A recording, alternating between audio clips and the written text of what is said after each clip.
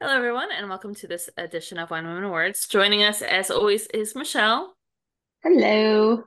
and our wonderful guest this evening is Jasmin Iolani Hakes, and we're here to talk about her book Hula. So, thank you so much for joining us. All right, glad to be here. Thank you for having me.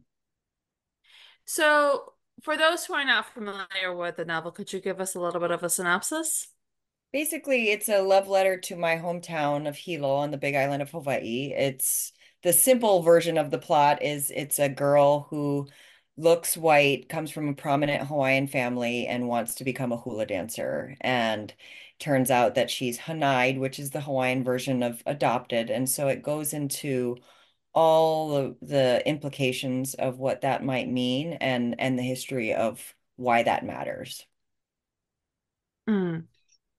I'm still fairly not I want to say early on in the book, but I'm not quite at the halfway mark. So, but I've been enjoying this book so much.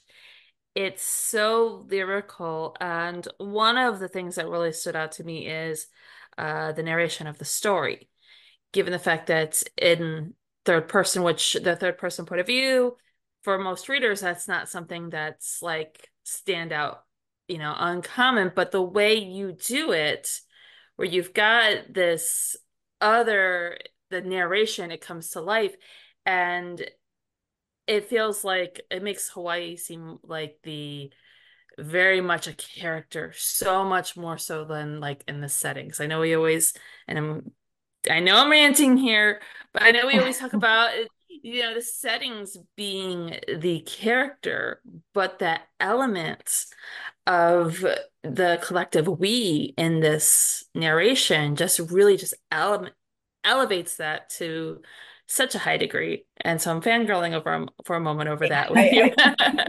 People have called it the royal we, which sounds very fancy to me. It sounds like I know what I'm doing.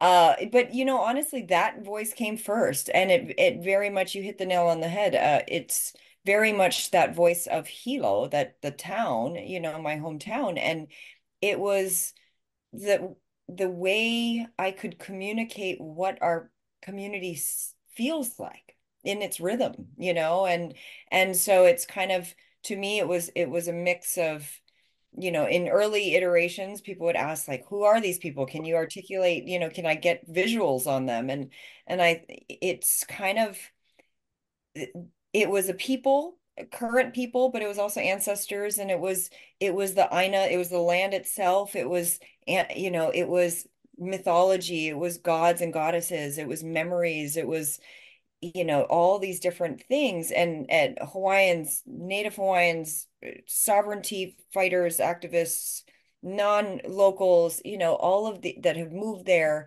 and yeah, once that voice came out, the rest of the book just kind of exploded out of me. That really, it was so freeing. I had never seen that on paper, like the sound of my home, the way we talk, and the way our sense of humor, and the our cultural coding, and so thank you. I appreciate being appreciated.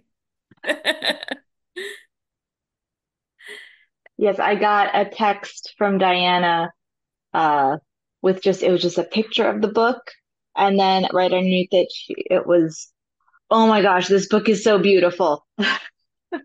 I appreciate it. I was worried, it is such a beautiful cover, and I was worried that people might feel kind of it's a very serious, heavy book. There's a lot of heaviness in it. It deals with the overthrow of the kingdom, and a lot of uh racist laws, and just kind of it puts into context the tension between locals and Hawaiians, and Hawaiians and everybody else, and so I worried that people would just either not pick it up because they didn't think it was going to be a substantive read, or pick it up and be kind of surprised it wasn't a light summer fun thing. But so far, yeah, I've heard people are pretty receptive to it, so I appreciate that. I appreciate people giving it a chance. And I feel like the writing kind of helps. transcend that as somebody who's visited Hawaii and has taken some time to try to study at least some of the history to be able to, appreciate the culture that's there and not just be one of those bumbling tourists that you're like, oh my God, did they really just do that? Like, I've come across some of them on my travels in other countries, and my husband and I made a point not to be those people. And I feel like reading the book also feels like being in Hawaii. It feels like you were talking about it being the voice of Hilo, and it very much feels that way when you're reading it. That's what I was hoping. I was hoping, I mean, because yeah, th that was the hard thing for me. I had island fever growing up and I wanted to travel, but I was horrified at the idea that I would be a tourist anywhere else, So I was like, okay, well then I can't do that, you know. But I think what I envisioned, or what I hoped, my ultimate goal was I had this kind of notion of if you're traveling, say in Europe or something, and you're going to France and you're hitting all the Eiffel Tower and you're doing all of that, and it's fun and it's great, and you eat your croissant and you have your cappuccino at the Amelie Cafe and it's wonderful, and you go home and you have pictures and it's nice. That's a very different experience than you get off the plane in Paris and some local family says, "Hey, come to our house," and you stay in a bedroom and you're kind of listening to them at the dinner table and you don't understand everything that's going on, but you kind of can put together maybe 70-80% of it, and you're just kind of there observing. You go home and that's kind of a transformative experience. Very Yeah. different. And I thought people have had the first version of that for Hawaii, but not so much the second. And you might not ever get privy to that kind of experience. So that's also why kind of there was no glossary, which was very polarizing and continues to be a point of discussion. Um, but it was why I thought I will ask my reader to be okay with not perhaps not understanding every single thing that's being said or Mhm. hinted at, or the some sayings and the usage of Hawaiian words, or heavy pigeon. I just thought, well, maybe that hopefully will be part of your experience in it and orient you Mhm. in that way of like you're an outsider but you're a guest you know Yeah. Mhm. And I love that you brought It's up the language because I forget the author's name, but he made this wonderful point where he was like, in fantasy, you can create this whole Elvish language and use it, and nobody bats an eye. And I put in a few damn Mexican words, and everybody suddenly is all upset. And it really drove home the point of the fact that as readers, when we're reading a novel, that it's got to have at least some, if it has other language in it, that other person's perspective. We're reading not just for ourselves, but to be experienced other perspectives. And then there's another language in it, then so be it. And it was one of those things when I was writing his Italian historical fiction and I put in Italian words. It was one of the things where I was like, I'm not putting in a glossary. It shouldn't be a part of the glossary. You figure it out on your own. If you absolutely need to know what that word is, you learn a little bit. Yeah. But you also, like say you're back in Paris, Mhm. you don't have access to constantly looking up, Yeah. your Google Translator or whatever it is and your dictionary. And you have to learn language the way we learn language, our first language, right? You have to Hmm. kind of read body language and get the context of it and gauge the situation and what they're pointing to.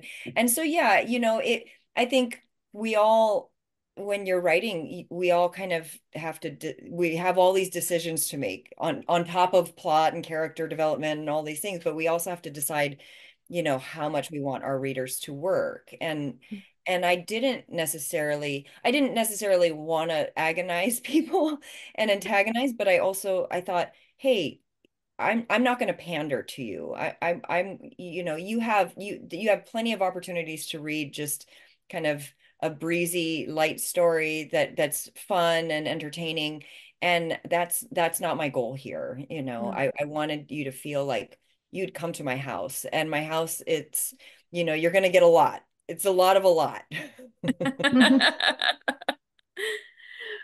It makes me think of everything that you just said, makes me think of the difference between visiting someplace and immersing yourself in the place, the culture, the people, the language, and that kind of feels like, what reading should be for readers is you're immersing yourself in something complete, like maybe it's, depending on the book, it could be something you're very, very familiar with and it feels very comfy and cozy. And sometimes it can feel new and you don't really know exactly what you're saying. You don't really know everything that's going on. And okay, that's part of the experience. Yeah, one of the messages I got from many people throughout the country that were reading it from that outside perspective, like the mainstream reader who wouldn't be familiar with all of these things, they would they'd write in and they'd say, I love Hawaii. Like, is it okay if I still go? Like I'm sorry. How do I reconcile that? And I've kind of really thought about that, like how to answer. I can't give you the stamp of approval or tell you not to go, but I have started like encouraging people to just say, I don't want you to not go, but if you read this and then you go, it will enhance your experience because what will happen is you're not just going to Hawaii and appreciating the natural beauty. You're going to a different place with a culture that's rich with history, with all kinds, with art, with language and knowledge and a very unique perspective, and so you'll get so much more out of that. And yeah, if you go somewhere and it's a destination, usually if I go to a destination, it's like Mexico, and I'm going to go because I'm going to relax and I'm going to work on my tan and I'm going to catch up on my rest and I'm going to chill. If I go to a place, if I go somewhere I've never been before and that I'm really kind of interested in its history and it's clearly foreign to me, I'm going to kind of read up on like, what should I see? What kind of things should I experience? What can I learn about this place? And so even just that simple paradigm shift of Hawaii being a place versus just a destination, I think can be a profound transformation in just kind of your positioning the moment you get off the airplane, or the cruise ship or what have you. Oh, sorry about that. No, no worries. I think like that also there's this greater discussion, I think, in the travel world of responsible tourism. There's so many places in the world, Hawaii being one of them. I know Venice is another where there's over tourism, where the tourism can wreak havoc on the local communities in multiple ways. And I think it's a matter of just making a point of being responsible Yeah. about the tourism and being that responsible tourist. Yeah. I mean, and I think more and more people are starting to get that. I believe Mhm. that the recently new appointed head of the Hawaii Tourism Board, there's now this huge emphasis on ecotourism and just kind of like there's a way to have balance. Mhm. The problem wasn't people wanted to come and experience Hawaii. The problem was something was out of balance. Yeah. And we need to write that, and there's examples of what that looks like now. It's not impossible, and it doesn't mean nobody can come, and it doesn't mean we're going to shut down all the hotels, and but I think there's a way to do all things a little more in balance with nature and with locals and just kind of everything, because honestly we all, and when I say we, I mean like even in Hawaii for a long time, we bought the whole, you know, oh, tourism is our only economy and we benefit and without it we'd starve. And what we've become a lot more aware of is that the hotels, they underemploy locals and they don't bring a lot of benefit. They raise prices of real estate. I mean, so there's problematic things that have come with it, and that's yet another just shift in perspective of like there's an industry here that's not tourism, that's not hotels, and that we can do both without completely compromising everything and swallowing everything and just kind of accepting the what it is, as the only way to move forward. And it's not the case. Mhm. Now, given the fact that I am the historical fiction person here, we have to talk about the research. Oh gosh. Because every book, regardless of the genre, 'cause I feel like Hula is considered literary. It doesn't, is it really, it's not really considered historical fiction, is it? It depends on who you ask. Now, I always thought it was literary, and I would argue for other reasons that maybe if we have time, I'll get into. I would argue that it's current affairs, but people uh, have classified it as historical fiction, at least like on Amazon, but who knows what Mhm. algorithm that came out of, Mhm. But I don't know I don't know if you had a specific question that lead into that, but I never wanted to write historical fiction. I wanted to write a contemporary story about Hawaii that reflected my experience, and my home in a way that I had not felt had been done, and certainly not enough, even of late. I um I realized fairly early on that you couldn't you couldn't understand what the Napakas were facing. You couldn't understand why there was a fight. You couldn't understand what was at stake without understanding the history. Now, I Mhm. wrote the very early iteration of the story with the plot being a girl who looks white and it is a hula dancer. That's very autobiographical. I look white and I was a hula dancer, but I'm not white. And so I'm this mix of things. I have this vagueness about me, and so that was autobiographically inspired. So I wrote a majority of Hi'i's story, at least initially, from this very vulnerable place of just memories and insecurities and dredging up all these old demons. And but I grew up alongside those protests and that cultural revolution, but I didn't understand it. Mhm. We didn't have history books back then to explain what was going on or why. And so even for me, I think because my editor started asking like, well, why? And I was like, I don't know, just because, and I had to kind of, so the history started building out and around the story of the Napakas Mhm. and this journey of Hi'i to kind of figure out who she is, or even, you know, what her place is within her family.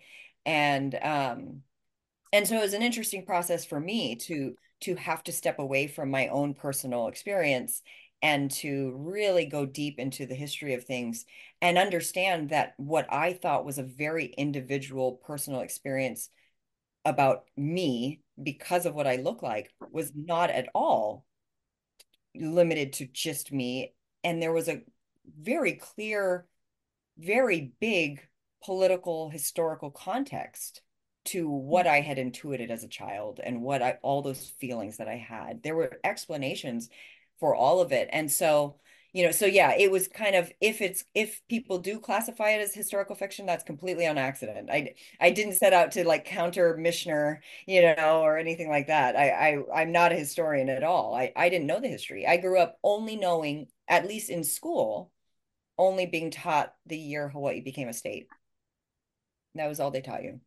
And I think that also goes towards one of the things I love about historical fiction genre itself. Like myself, I'm not a historian at all. I consider myself an armchair historian at best. Ooh, I'm going to steal that. And That's good. yeah, I stole it from somebody else, so you can do it too. We'll continue and run with it. But Yeah. I also feel like historical fiction is really great with genre bending as Hmm. well. So it can bleed into other genres and be a part of other genres because history informs so much of who we are, both personally and culturally and societally. Or, Yeah. well, I will say that societally is a word. We'll go with that. We'll go with that. It works. It all works. Because we're writers, so we can Yep. make up words and do whatever we want. Say it with enough confidence and it's true. Exactly. So for the research portion of this book and the history that you get into, like I said earlier, um, I was aware of some of the history, but there was a lot more of the history that I was finding and like going down these rabbit holes on my phone, Mhm. going through, doing the whole Wikipedia search, like, oh wow, this is really interesting, learning more and more about the history and what was happening. What was that research journey like for you? What did you do for it? It was honestly, it was so transformative for me, but it also prompted all kinds of conversations with my family and with my community. I mean, it was a really, and I think those conversations are happening in Hawaii organically anyway, because my nieces and nephews are learning the history in a way that we never did.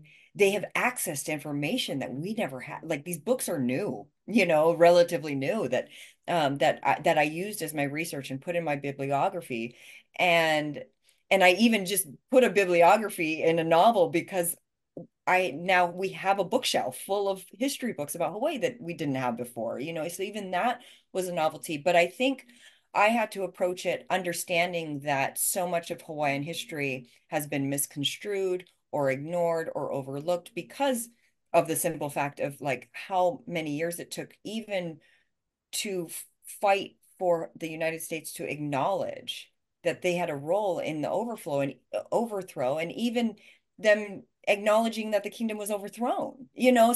So I understood that I couldn't just go to history books. I couldn't just go to newspapers because most of the newspapers were written by mission. It was very skewed. It was a very skewed political perspective, and so thankfully there were a lot of primary sources that I relied on. This history is not old enough to not have access to a lot of that, so I've asked uncles, I've asked aunties, all the fight against Walmart or big box store, not Walmart. Yeah, that was all true. Like the fight for the tarp at Puhi Bay, the Hawaiianologist, the salt, all of these stories I didn't know, so I actually started writing Hula not knowing any of that and not even putting it really in there, but having kind of this framework. And then I myself started learning what my own story was about, what I was trying to write, and it started unfolding. And part of it was just kind of like it happened in a very Hawaii way of, oh, well, you got to go call so and so. Oh, you want to know that, you go call, and I would just follow any lead anybody was willing to give me. And I started ending up having these conversations with scholars and very well respected, cultural activists, as well as like even the woman who at that time I believe she was a staffer and who actually penned the draft of the apology bill. So she's telling me, like how why she wrote this word and used this and this whereas. And then during COVID I happened upon, social media. Somehow you see something, and there was a posting for a free history kind of course. And it was with a historian and a well-respected professor from University of Hawaii at Manoa. And he works with Hawaii State Archives and things. And this was just for locals. And part of why, and it was free, and it was just this incredible thing. And part of the reason he was doing this and offering this was because so many of our elders, like my mom's generation and my grandma's generation, they were shamed for being who they were. They were shamed for being brown and speaking pidgin and being having a different kind of cultural value system, even of land, and an understanding of an appreciation for what you were put on this earth to do and what you were supposed to be pursuing. And basically the education was you lost your kingdom because we had a king who was frivolous and a drunkard, and we saved you from yourselves. And for generations that was basically the messaging. And so what he started doing was putting together this whole coursework of like going through the kingdom's archives and showing us Kalakawa's journals and these elaborate mathematical equations that he would do. And the letter that I allude to that Thurston wrote, I saw that letter.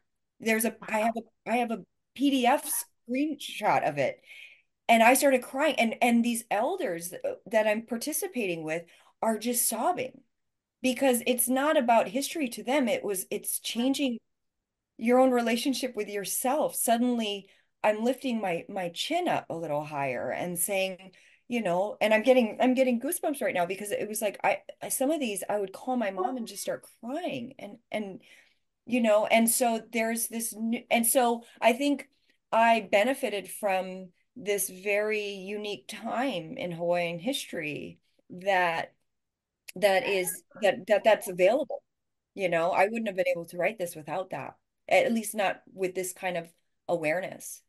And so yeah, it was pretty much it was a game changer for sure. And now I'm all in, whatever I can learn. Like the research never stopped. Writing Hula at a certain point you have to be done with the book. But now I'm just I read and I experience anything I can get my hands on. And it's fascinating.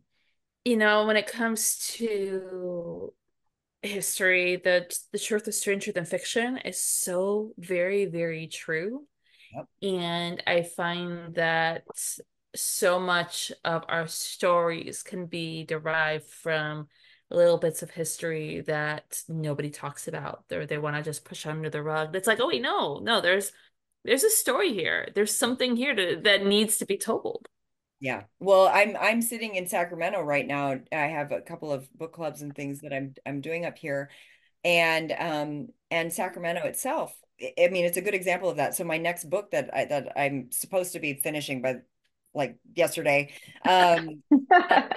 there's these 10 Hawaiians came with the man who kind of first established Sacramento, John Sutter, and these 10 Hawaiians came with him, and they're basically the only reason he was given a land grant and allowed to like survive and live and have this fort. And there's evidence to suggest they were the first to find gold and started the gold rush. And honestly, if I wanted to write a nonfiction book about it, it'd be impossible because people just went, oh, those are Sutter's Hawaiians. And that's it. Mhm. Because they were just brown islanders. Nobody cared. They weren't the ones writing the history. And so I've very much as I'm not a historian now, that's my next book of bringing them to life using fiction in a way to connect those dots in a way I can't otherwise because Mm. it doesn't exist. The paperwork at least doesn't exist. And again, this is why I love the historical fiction genre because history just so overlooks women and people of color. Throughout history, it's the ones that had power, and traditionally in the world, it's been white men who have had the power. And so, like, there's so many. We had Lauren Willig on talking about women in history, and she was actually a historian. She's got a history degree, and she had told us that there was so much about within women's history that we just don't know Yeah. that historians, the historical fiction is what's filling in the gaps because they just never bothered to write it down. And I mean, that's why I love stories like Hidden Figures and the commercial success of those Hmm. just kind of, I think, prods us to go, okay, Yeah. if you're interested in this, let me tell you another story. And so Hmm. I think, I've been wanting to write this Sutter book for so long, but I was very discouraged because I was just like, who am I to think I can bring this to life and what can I do? But I think writing Hula really encouraged me to go, okay, well, there might not be books for this, but the stories exist. I just have to find them. The Hmm. stories are alive somewhere in somebody's living room. Somebody's grandpa is boring somebody to tears with the story they've heard 10 million times. I just haven't. So I got to find them. And it's true. There's so much. And it's not just, I think, an interest in history. It does give us a better understanding of why, where we are, and how did we get here, and why do I feel the things I feel. And I think that was, sorry, I'm going on this tangent, but I think that was why my story turned into not just a story about a girl wanting to dance hula, but this multi-generational saga because I wanted to show the three generations of this family represent three very distinct different perspectives and and opinions and ideas, but part of it was the context they grew up in. We all have historical and political context. We have socioeconomic context, and that changes over time. And so our relationship with ourselves and our our definition of things changes as well, you know. So yeah, so now I'll bore anybody to tears with it. Yeah.